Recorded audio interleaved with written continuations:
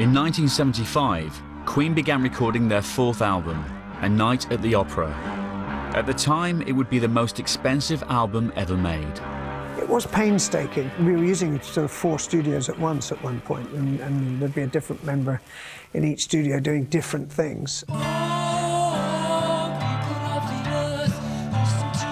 Speeding and stopping the machines and slowing them down and speeding them up again and recording that.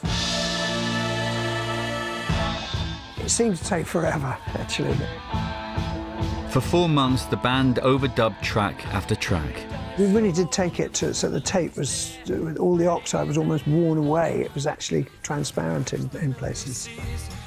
The result was a sprawling, diverse album which indulged the band's influences from music hall to opera.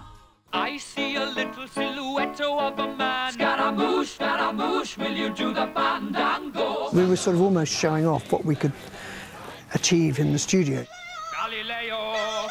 Oh yeah, making records in the 70s was a lot of fun. You usually own the studio, like you'd block book it. You would live in that studio for 2 months. You'd have ping pong tables, pool tables, dartboards.